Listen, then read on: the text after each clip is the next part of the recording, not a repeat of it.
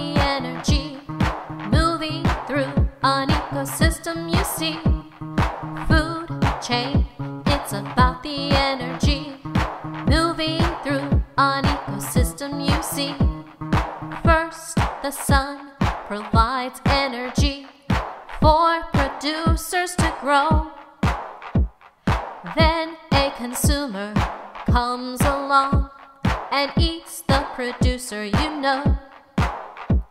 Another consumer can come along and eat the first consumer, it's true.